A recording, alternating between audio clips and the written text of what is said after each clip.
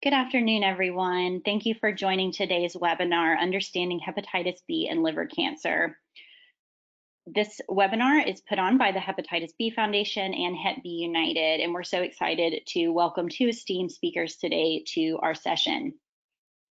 My name is Catherine Freeland, and I'm the Public Health Program Director at the Hepatitis B Foundation. Before we get started today, I'd like to review a few housekeeping items just so you can participate in today's webinar. All attendees today will be in listen-only mode. You can join by using your computer audio or by phone with the numbers listed on this page. You can also view closed caption by viewing the link listed on this slide. It's also available for you in the chat box. Throughout the webinar, you're encouraged to submit questions that you have, and we'll be sure to have a question and answer session at the end of the webinar. Today's session is being recorded, and slides and the video to today's session will also be sent out to all attendees and registrants. To get you engaged with our session today, we'd like to start out with a poll question. Our first poll question is, true or false, hepatocellular carcinoma or liver cancer is much more common in men than women, true or false? So if you're a participant, please select true or false. And we'll give you just a couple more minutes to fill out the poll.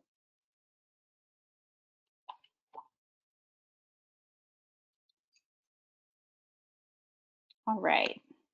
It looks like we had about 76% of you vote today, and you all thought, for the most part, that this is true. Hepatocellular carcinoma or liver cancer is much more common in men than women.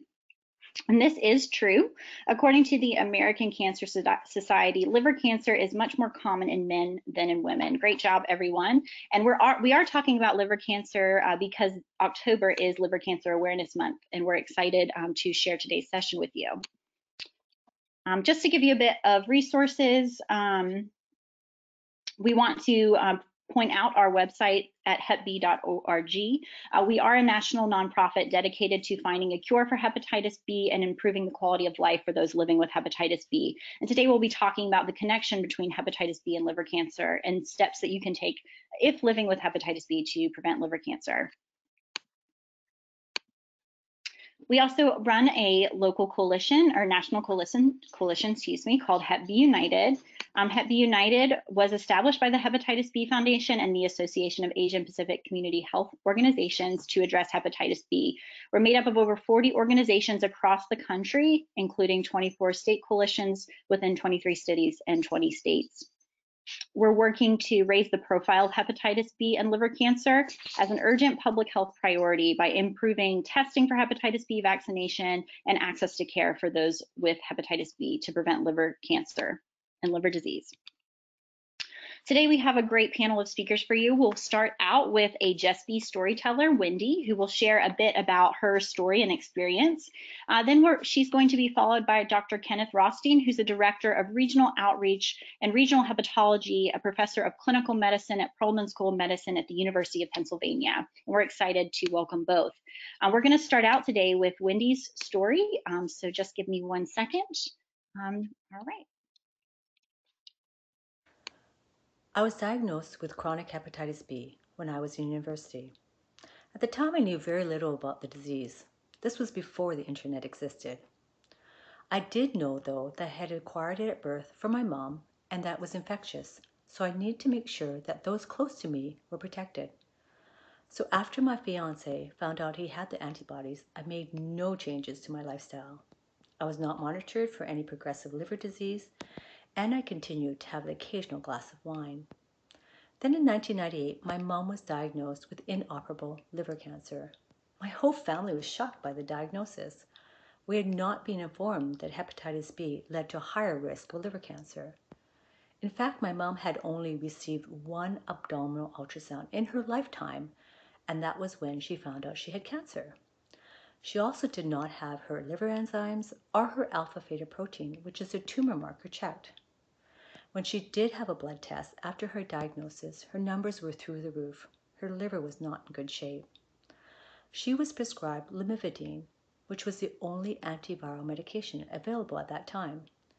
It was too late, though, to reverse the liver damage. Despite the dire prognosis, my mom decided to receive chemotherapy as a desperate attempt to prolong her life. Sadly, this treatment only made her last few months on earth miserable, and she died soon after. Even though I was devastated by my mom's death, it was a wake-up call for me to take hepatitis B more seriously. I stopped drinking alcohol socially and tried to avoid being exposed to toxic chemicals. No more nail polish for me. I always enjoyed exercise and tried to eat a healthy diet, so I just continued with that routine.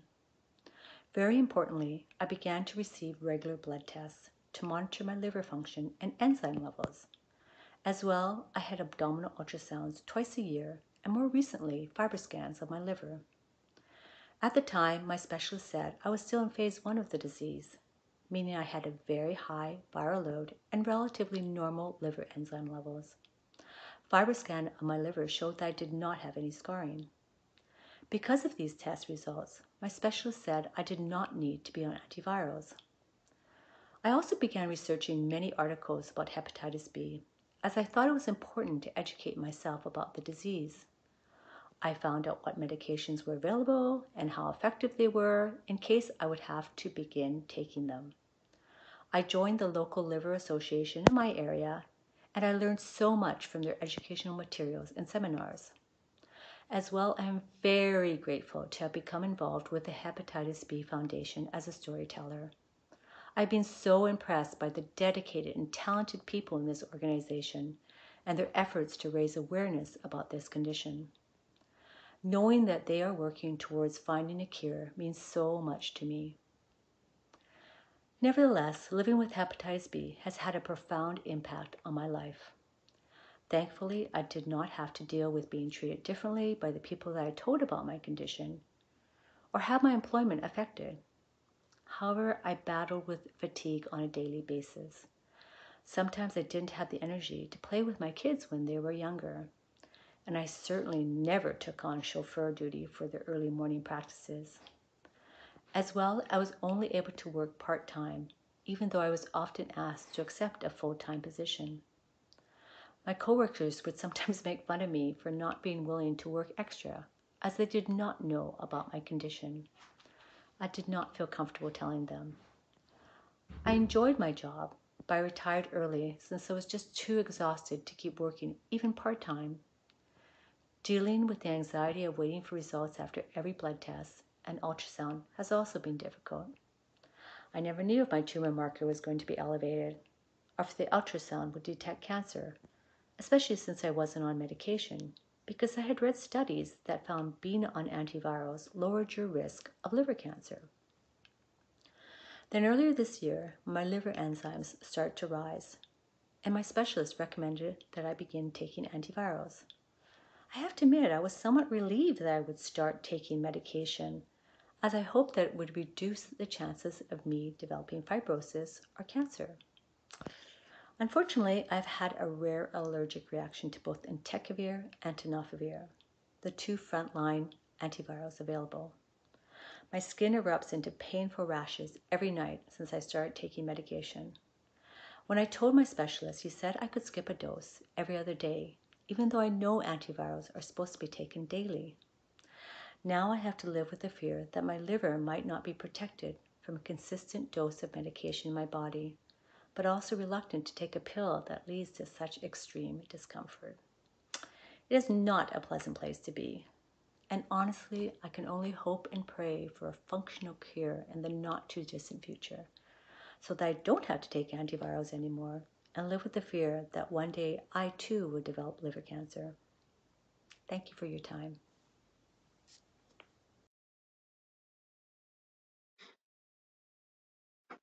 Thank you so much, Wendy, for sharing your story with us. It's so important to keep your concerns and thoughts related to hepatitis B at the forefront of our discussion, especially for those that have personal experience and connection with hepatitis B. So we want to thank you, Wendy, for sharing with us. We have another poll. This poll, let me just pull it up. So true or false, worldwide, the most common risk factors for liver cancer are chronic hepatitis B and hepatitis C infection. So please select true or false if you think this is an accurate statement. I'll just give you guys a couple of seconds to respond.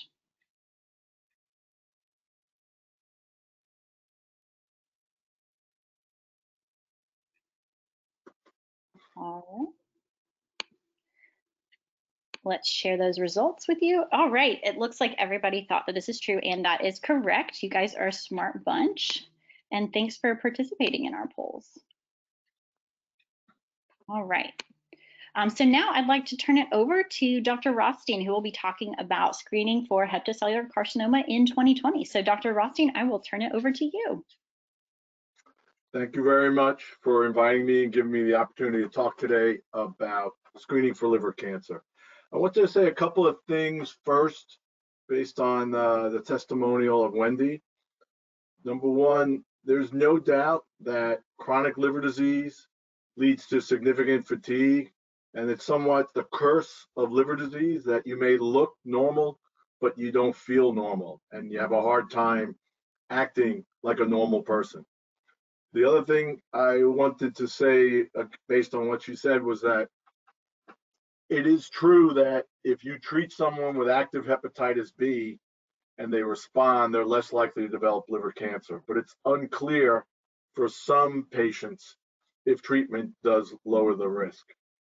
I also make a couple of comments about the Hepatitis B Foundation. I've been involved with the Hepatitis B Foundation for almost 3 decades. And it's been a pleasure working with them and trying to spread the word about hepatitis B. And finally, the last thing I want to say is my picture's a little different than the one that you saw previously because I have not had a haircut since the pandemic started. It's going close to 10 months now, 9 months.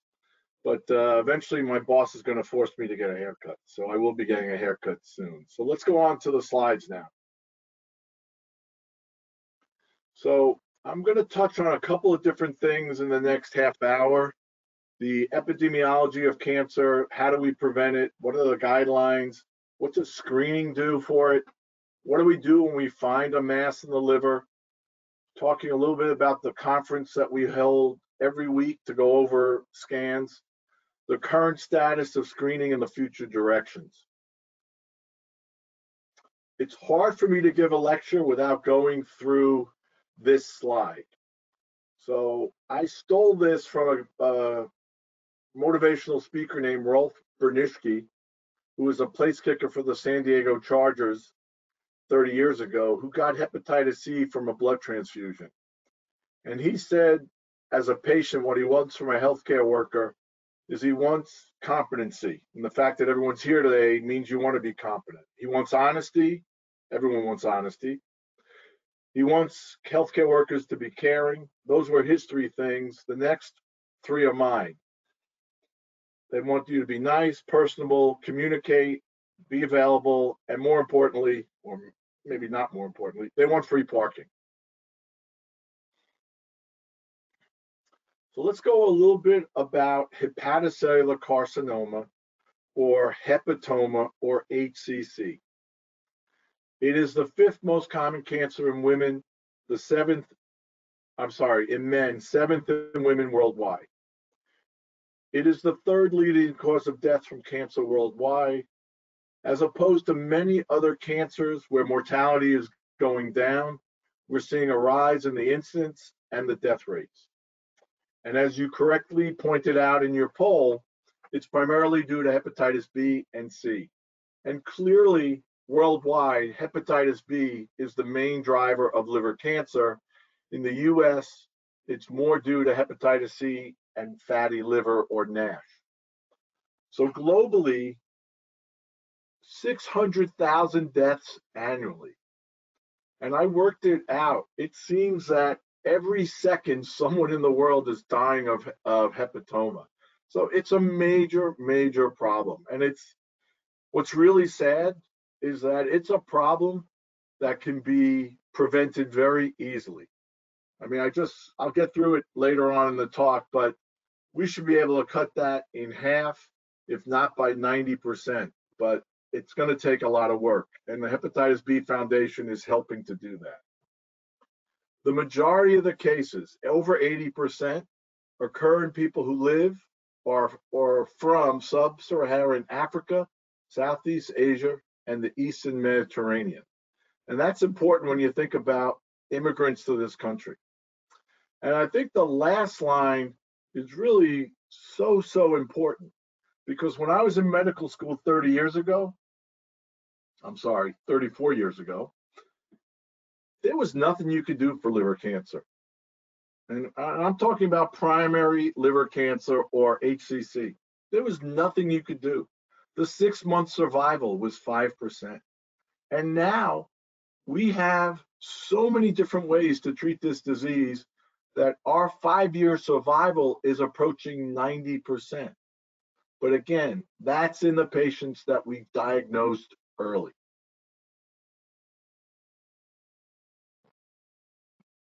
This is a slide that shows that in the US, we had 42,000 cases of HCC in 2018 and about 1,300 liver transplants. But we're still going to see a continued increase in the years ahead. Next slide. Okay, so this is the regional variation in the rates of liver cancer. If you look towards our area, hepatitis C, metabolic syndrome, fatty liver is causing it. If you look at Europe, it's alcohol and fatty liver, a little bit of Hep C. But if you look in Africa and Asia, it's mostly hepatitis B. And worldwide, I still think hepatitis B accounts for more than 50% of the cancers. This slide says 50%, but I think it's closer to 80% like a previous slide. Next. Now, this slide's important because it talks about chronic hepatitis B all over the world. And as you can see, that in parts of Asia and Africa and even the Mediterranean, there's a lot of hepatitis B, and also South America. And these individuals are moving to the US. And so this is the group that we really have to focus in on. It's not primarily the patients that were born here in the US, it's people who have moved here from these areas and their children. Next slide. HCC is the most common form of liver cancer in the US. You can see that there's also cholangiocarcinoma, which is a bile duct cancer. There's angiosarcoma. There's also secondary liver cancers or metastatic disease. But 3/4 of the cases are HCC. And again, from this slide, it was about 30,000 cases a year. So really, it is just an extremely common disease. And when you think about how devastating this disease is, it still mystifies me that we are not doing a good job of finding it early, because it would really add, it would save so many lives. Next. This is a little algorithm which talks about how you get cirrhosis and then you get liver cancer. So you could see that things like hepatitis B, alcohol, fatty liver, they lead to the formation of a dysplastic nodule. It's not cancer, but it's precancerous. And it's a low grade, it goes on to a high grade, eventually turns into a small cancer. That's when we should be picking up these patients and treating them. Then as we move along to the right, it becomes an advanced cancer, but still less than 2 centimeters. And then it becomes over 2 centimeters, and then we're talking about potentially spreading. So when you have a patient with cirrhosis, the 5-year risk ranges from 5 to 30%. So the worst case scenario is really awful, about 6% per year. And that's why we strongly recommend looking at the liver every 6 months. The current recommendation is an ultrasound every 6 months, along with a blood test called an alpha theta protein. Next slide. You can see here, this is a US study. The #1 risk factor in the US is viral hepatitis, primarily hepatitis C, followed by hepatitis B. There is no doubt that drinking alcohol makes things worse. Smoking makes things worse. If you have B and C, it's going to be worse. It's going to work out to be worse. So viral hepatitis is the main driver. We're starting to see a little bit of surge from fatty liver, or what we call non-alcoholic steatohepatitis, or NASH. Next slide. Okay. So I don't know if you can see this young gentleman with President Jimmy Carter, but that was me in my second year of medical school. My grandmother was extremely upset with me because she thought that it was disrespectful for me to meet the president wearing a t-shirt, but I had no idea he was going to come to our class that day and talk about healthcare. But I was fortunate enough to have him take a picture with me after class. But back then, we were not seeing a lot of liver cancer. We were seeing it a little bit in alcoholic cirrhotics, but we had not yet seen the wave of cirrhosis from hepatitis C. We hadn't seen fatty liver back then. And hepatitis B was not that common because the immigration patterns had not really started. So we weren't seeing anything but alcoholic cirrhosis and liver cancer. Next slide. And as you can see here, this is a little picture of a bottle of vodka. I always put in one very interesting fact when I give lectures about alcoholic liver disease and cirrhosis. Only about 3 to 5% of people who drink a bottle of vodka every day for 30 years wind up getting cirrhosis. So a lot of people get liver disease, but only a small percentage get cirrhosis. But once you get cirrhosis, and you'll get cirrhosis from any type of liver disease, you are at risk for developing liver cancer. Next slide. So there's two very important points I want to talk about. One is related to fatty liver, and the next one will be hepatitis B. In most liver cancers, you have to have a background of cirrhosis in order to develop liver cancer. But there are two exceptions, and NASH is one of them. We are seeing rising rates of obesity in this country and worldwide, so we're seeing a lot more non-alcoholic fatty liver disease. Its more advanced condition is NASH. These two groups form many of the unknown or cryptogenic causes of cirrhosis.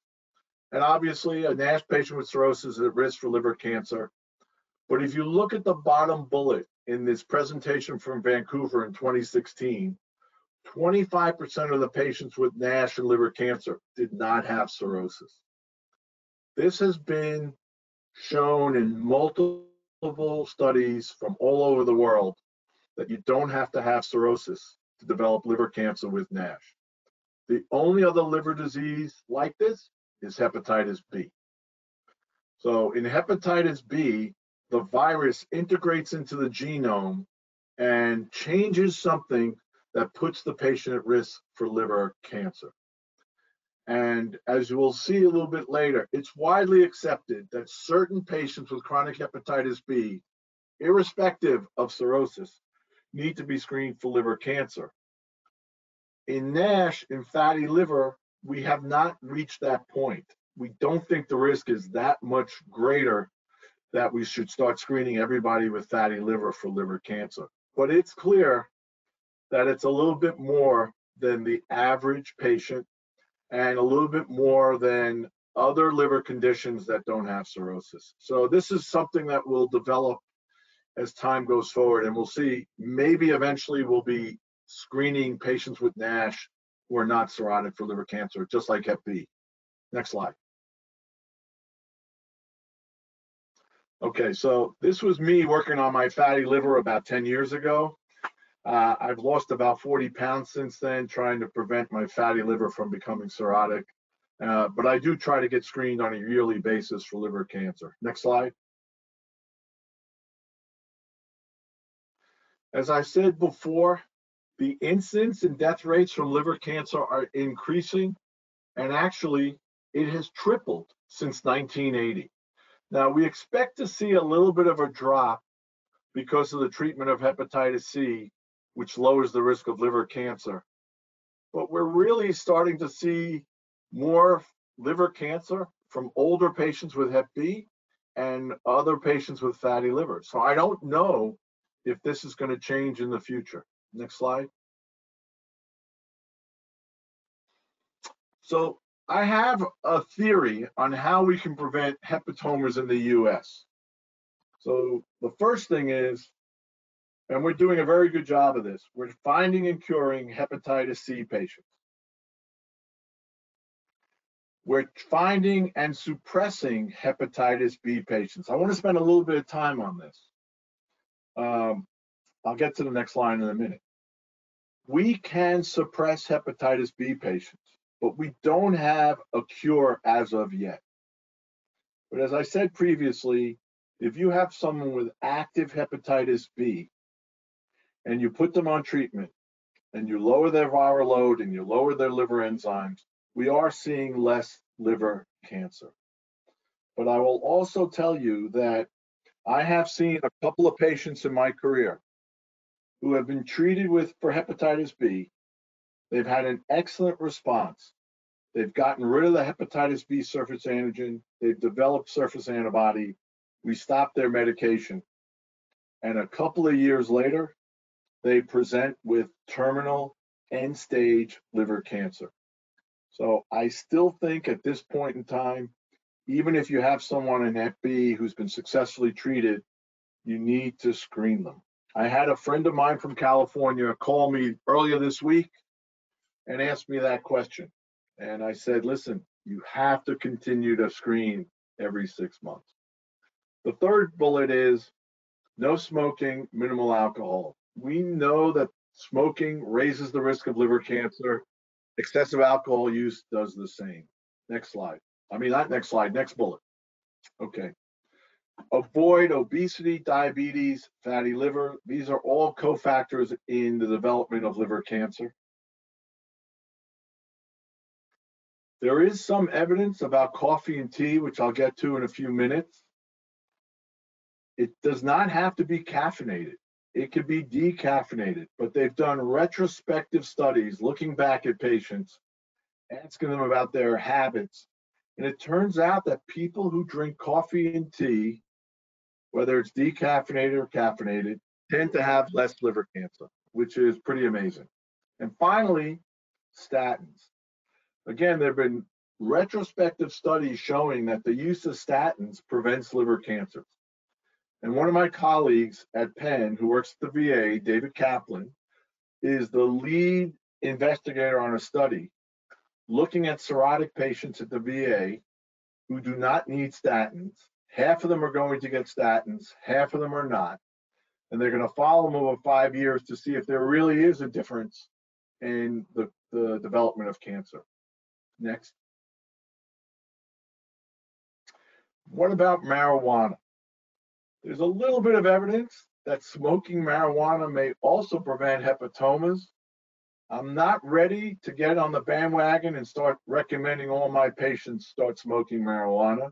But once we get more evidence, I may be recommending that in the future. Next. Okay. This is a journal, a very well-respected journal, and this was the cover a couple of years ago. Can coffee reduce the risk of liver cancer? And many studies have shown there's an inverse relation between coffee consumption, liver enzyme elevation, liver cirrhosis, liver cancer. And it looks like for each additional cup of coffee a day, it lowers the risk of cancer. Anything below 1 means it's effective. So I personally do not want to die an ironic death. I have a fatty liver. I do not want to have liver cancer as the cause of my ultimate demise. I drink a cup of coffee in the morning. I drink a cup of coffee in the afternoon, and then I have either decaf or coffee or tea in the evenings. I've gone away from soda, especially diet soda. I don't think there's any evidence that that helps. Next slide.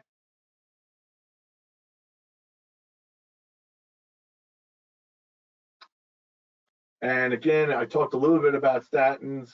Most of them have been retrospective studies, but it does look like it does decrease the risk of cancers. The other important thing is there's been some evidence that it decreases the risk of death and also liver complications. So I think there's a lot to be said for statins playing a role in the chronic treatment of patients with cirrhosis. Next. All right. So let's talk about surveillance. Most of the major societies, which include AASLD, which is the American Society, EASL, which is the European, and APASL, which is the Asian Pacific Association, they all recommend ultrasounds every 6 months. AASLD has changed their guidelines, and they do recommend or give you the option of using alpha-fetoprotein every 6 months. And you can see the VA and the National Comprehensive Cancer Network also make the recommendation. I personally think screening every 12 months is not a good thing to do. You will miss cancers that could be cured.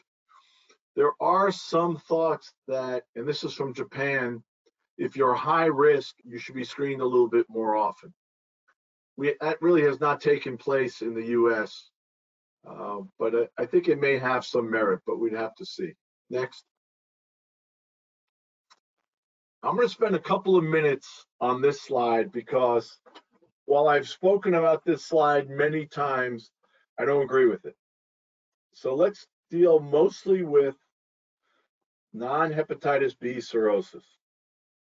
So hepatitis C, alcoholic liver disease, hemochromatosis, primary biliary cirrhosis, all of the types of cirrhosis, definitely everyone agrees should be assessed every 6 months for liver cancer. It's the hepatitis B carriers where I have a little bit of disagreement.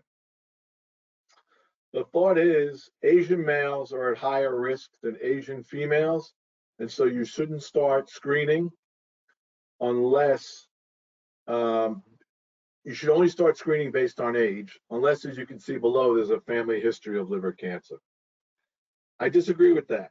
I've seen a lot of patients, females below the age of 50, males below the age of 40, who have developed liver cancer.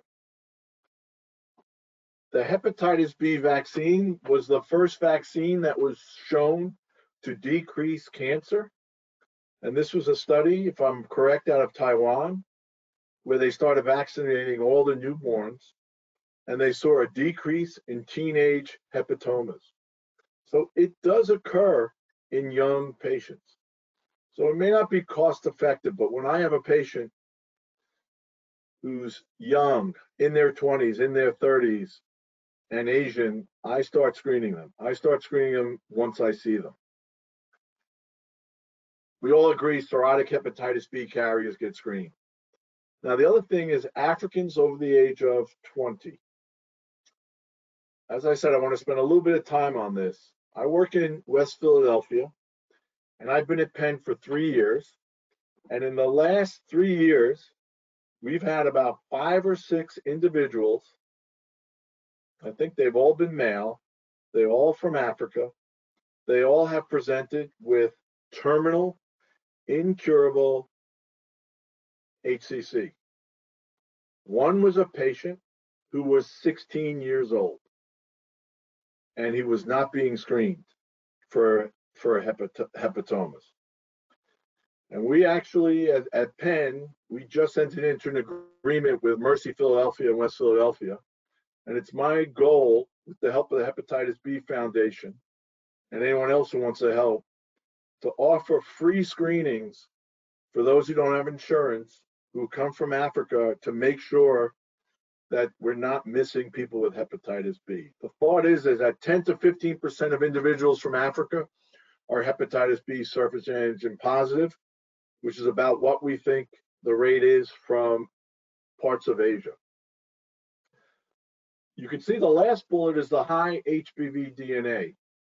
And again, Wendy talked a little bit about that, but it is clear in the REVEAL study which looked at longitudinal assessment of hepatitis B over a 20-year period, that if you presented with a high hepatitis B DNA level, you were more likely to develop liver cancer. And that's led to an argument that we should treat the virus, not the amount of damage you have, not the liver enzymes, but that's still not a consensus statement. And we do approach each individual patient and decide on treatment. But there are, unfortunately, a lot of people walking around with millions of copies of hepatitis B DNA who do not currently meet guidelines for treatment. Now, the last thing about hepatitis B carriers that I'm really not happy with is you can see they don't talk about Caucasians, they don't talk about Hispanics, and they actually don't talk about African Americans who were born in the US. And those patients, in my opinion, also need to be screened for liver cancer. But yet, it's not in the current guidelines. So that's a point of contention when we are out there trying to get people screened. In all fairness, I have not seen anyone in those groups develop liver cancer in my career unless they had cirrhosis. But I still think there is something about the hepatitis B virus that clearly raises the risk for liver cancer. Next slide. So I don't know if you can see, but towards the middle, towards the right side of the screen, there is a cancer next to the spine. That's the stomach. Keep going to the left, a little bit more. There, that's the cancer. This is potentially a cancer that's curable right now. Next slide. This is a liver cancer from hepatitis B in a woman from South America who was only picked up because she got pregnant. When the tumor was picked up, it was only 3 centimeters. She absolutely refused to have surgery until her baby was born. This is the day after she delivered. You can see the background is a normal liver. By this time, her cancer had grown to about 10 centimeters, and it was resected. A year later, no recurrence, and her liver had grown back to its normal size. So this is something that we don't ever want to see. We want to see small 1 to 3 centimeter tumors that are curable. Next slide. Okay. I'm going to try and go quickly through the next slides because I see we're running out of time. But I'm just going to show you a couple of studies that show that outcomes, survival, are improved among patients who undergo routine surveillance. And you can see the blue line showing that surveillance has a better survival than if you wait for someone to become symptomatic. By that time, it's usually too late. Next. This is another good slide. If you could see there, the first thing under outcomes, it shows HCC diagnosis at stage 1 to 2. And you can see with standard of care surveillance, 70% of the patients were picked up. When you have stage 1 or 2 cancer, you are potentially curable. If you don't have good surveillance, about 40% of people are curable. And if you don't get surveyed, you only have about 20% of those patients being curable. So again, significant differences in the ability to be transplanted and your mean 3-year survival. Next slide. Just another study showing reduction of mortality with screening. Next. And I'm not going to spend too much time on this, but when we see a mass that's less than a centimeter, we follow it very closely. If you go to the next part where it's over a centimeter, then we start getting a little bit more aggressive. We might do more scanning, a CAT scan or an MRI, and then we decide whether we biopsy or not and whether we treat it. Next slide. So again, one of the things that most institutions have, which has been shown time and time again to improve outcomes, is to have a multidisciplinary team looking at imaging of liver masses. So you have interventional radiologists you have diagnostic radiology, you have hepatologists like myself, you have oncology, surgery, pathology. We sit in a room every Friday morning from 7 to 9 a.m. That was pre-pandemic. Now we Zoom from 7 to 9. And in that room, I would hazard to say we have over 300 years experience looking at these images. Somebody presents the topic, the background of the patient, then we make a decision. And I have to tell you that it's been a great thing for patients. This is done all over the country, and study after study show it improves survival and morbidity. Next slide. This is where I get a little upset because I've been working on this for 20 years. This was around 2000 when I was at Einstein, and we did a study where we looked at what we were doing to see if we were screening.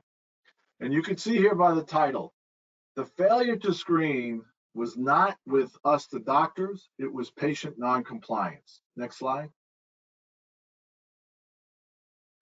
And you can see here about 96% of the time, we had documentation that we ordered screening tests to be done. Next slide. But unfortunately, only about a third of the patients got their testing done in a regular manner. And about 2/3 of the patients, they had spotty surveillance. They just didn't do it every 6 months. Maybe they did it once a year. Maybe they didn't do it at all.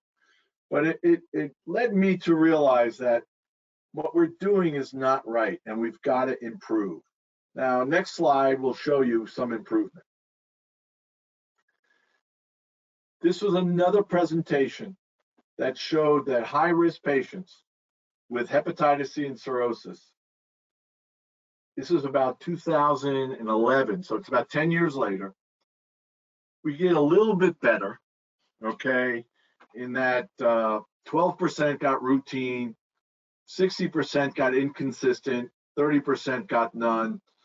Again, they didn't really spell out exactly what inconsistent was, but it was a little bit better than the 30% that we got. Next slide. And this was more recent. This was about a year or two ago. This was out of Stanford. And they looked at over 60,000 patients with insurance who had chronic hepatitis B. Next slide. And they looked at predictors of surveillance, and they were looking at every 6 to 12 months. So I'm not sure how that factors into it. If you were over 45, you had cirrhosis, decompensated or decompensated, any type of cirrhosis. For reasons I don't understand, the South did better than the Northeast, and I definitely understand females doing better than males, but their conclusion was really poor. Only 12.5% of patients had imaging done once a year. So that's just really, really sad. And it definitely has led me to spend a lot of time thinking about ways to make it better. Next. So these are some of the interventions that we are working on, not just me at Penn with my team, but across the country. Automatic reminders with the electronic medical record or EMR, mail reminders, a written contract with patients, bribery. We're actually doing a study where we're going to pay patients a nominal fee to get screened.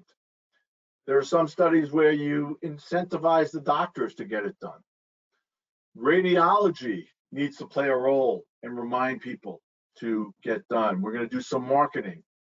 But I really think the last two bullets are the way to go. Patient navigators. I think you need to have a dedicated team of individuals who take a subset of patients with liver disease, whether it be hepatitis B or others, and just be responsible for making sure they get this done every 6 months. I can't tell you how many patients I've had in my practice who just kind of disappear. I don't see them for a year or two, and they come back with liver pain. We do a scan, and they have a big, big tumor that could have been picked up. And one patient in general, I remember, for 6 years, he got imaging every 6 months with an alpha-fetoprotein.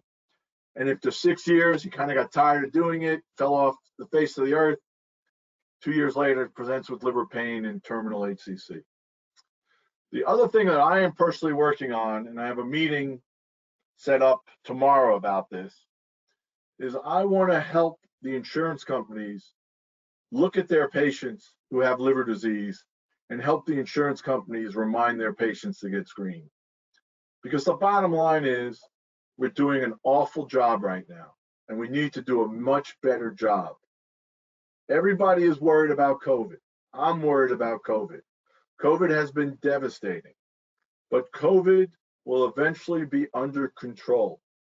We have ignored cancer during this pandemic, and there are multiple studies showing that, and that we really need to not only fight COVID, but do our job in making sure that we don't forget about finding cancers that are out there but just not being diagnosed.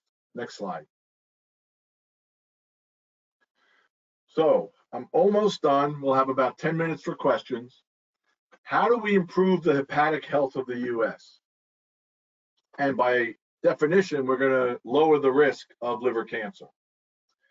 Find and treat all the Hep C patients, but continue to screen them even after they get cured. Same thing with the hepatitis B patients. Find them, treat them, hopefully someday cure them, but still screen them for liver cancer. Let's do the same thing for all cirrhotic patients. Let's find them and screen them. And the fourth bullet is, which I really hope before I retire in 10 years, 2 weeks, and 4 days, identify hepatomas at an earlier stage with better screening modalities. I envision a time in the future for all cancers where you will urinate in a cup once a month. You'll do a dipstick and you will know if there's any cancer in your body, because we know cancers make proteins at a very early stage, even before we can recognize the cancer. And I think in the future, our technology will reach the point where we will pick up cancers before we even can see them, and we'll be watching for them. And when the first sign that we see where they are, we'll treat them. But we don't have time to go over that. The last thing I want to do is get rid of the organ shortage, but I'm not going to say on a YouTube how I'm going to do that. Next slide. So I might have been off by a week or two, but this is the date of my retirement, November 13th, 2030. It is my 70th birthday, and I am hoping that I am still alive and that my fatty liver doesn't do me in, and I can be on that beach on my 70th birthday. And I will take questions at this point with the help of my moderator. Thank you so much, Dr. Rothstein. We hope that you're on that beach too in 2030. So that was a great presentation. I want to remind our audience to please submit questions in the question box. But I had a couple of questions, and I'll take moderator privilege and get us started a little bit. But you had mentioned that you've seen a lot of African or men coming from sub-Saharan Africa or the African continent who you're seeing rates of HCC at really young ages. Do you have any idea why that might be happening? We're not exactly sure why that's happening. The thought is it may be something related to diet, because maybe the way foods are being prepared, the pottery, the cookery or something, but it doesn't make sense because when they come here that you would think that that might change, but we're not exactly sure. But it is clear that they are at higher risk. Definitely. You're not supposed to ask me really hard questions, by the way, but okay. Sorry. I apologize. Well, I think we had some comments in the chat box or the question box that said using patient navigators to support routine screening for cancer has worked for some of our colleagues who are on the line with us now. Have you found other mechanisms that have really been successful so far in your getting people to follow up with the regular screening? I personally have not really found a great mechanism. I stole this idea. I didn't come up with this idea. I had a patient once who worked for an insurance company.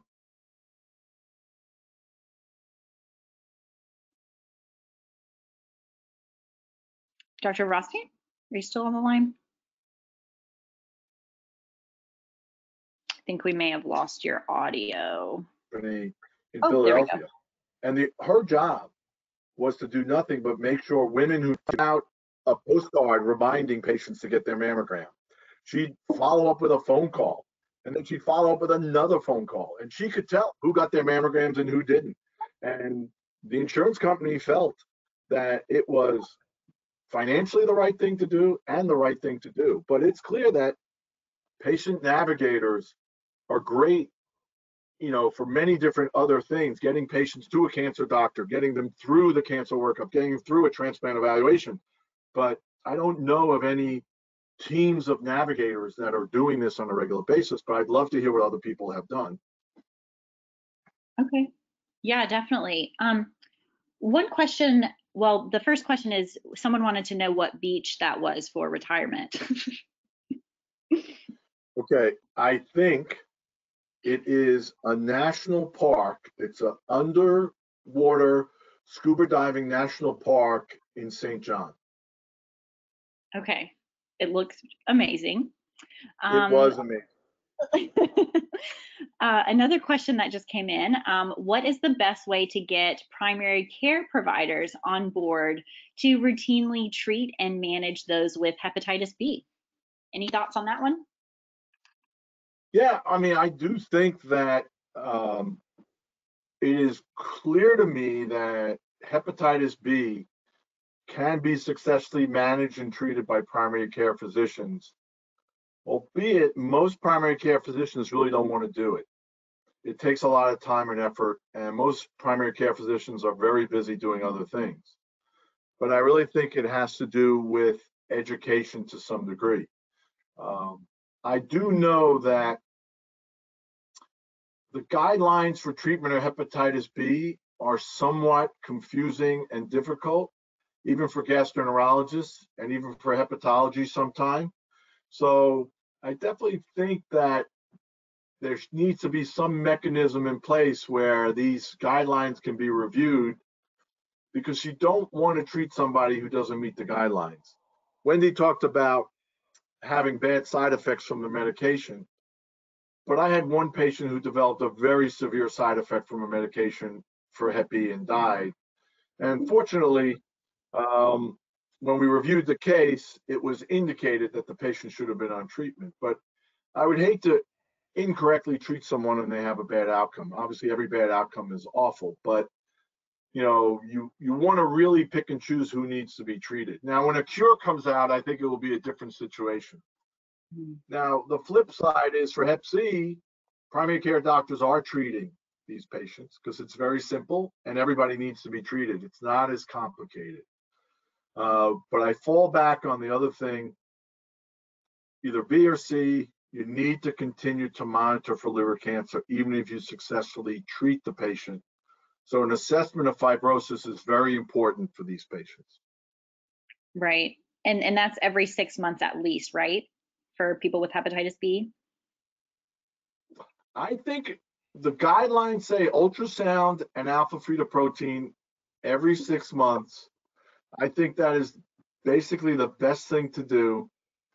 If and when we can get MRIs to be a little bit cheaper, we may replace ultrasounds with MRI. But right now, an MRI is very costly, about 3 to 4 times as costly as an ultrasound. So from a cost-effective standpoint, it's not what's recommended by the societies. But when and if we can get the cost of MRI down to that of an ultrasound, we will be doing MRIs every 6 months with the AFB.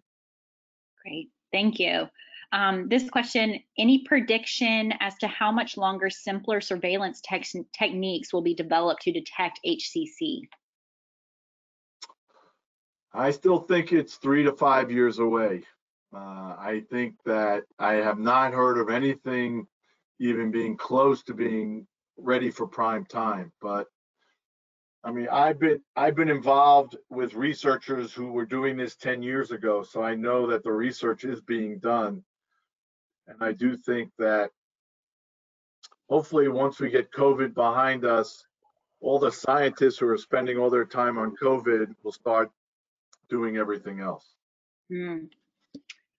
This next question, probably similar answer. How close are we to a cure for hepatitis B? Well, as I said to Tim Block, who works with the Hepatitis B Foundation and basically is, the man behind the foundation, he said it will happen soon.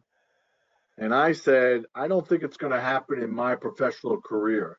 But Tim is very good at proving me wrong. So hopefully he will prove me wrong and there will be something soon. But I still estimate 3 to 5 years away. But I'm sure I'll hear about it in about 30 seconds what he thinks. Yes, thank you. Another question, is there a physician tool or quick guide that you would recommend to assist primary care providers in hepatitis B management and treatment? Yeah, actually, I think you might be better able to answer this, but I do know that there are apps available that can help decide how to treat. I don't have it off the top of my head, and I'm not going to spend 10 minutes Googling it while we're talking, but there is an app that I have used previously to decide on treatment. But for the most part, I haven't had a tough hepatitis B patient in a long time to use it, but I have used it in the past. Do you know the name of it off the top of your head? Yes, it's called Hep B Consult. That's one of the Hep B apps. And there's also helpful algorithms that have been created more recently that I can share with the recording of the slides. Yeah.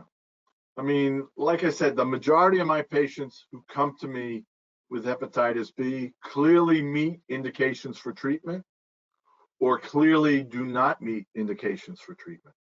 So I have not had to use it in a long time. This next question, do Hep B patients with a family history of liver cancer need to have an ultrasound more often than the guidelines suggest?